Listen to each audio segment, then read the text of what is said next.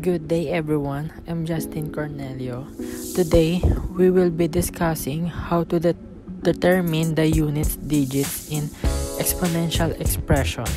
But first, let's discuss the definition of exponential expression. Exponential expression is a mathematical expression consisting of a constant, especially raised to some power.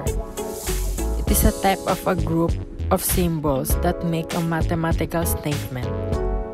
Equations that include an exponential expressions are called exponential equations. So now, we're gonna determine the units digits in exponential expression. For example, 4 raised to 300. So first, we look at what is 4 to the first power. The first power is 4. The second power is 16. The third power is 64. And 4 to the fourth power is 256. So the units digits of 4 raised to 300 is 4.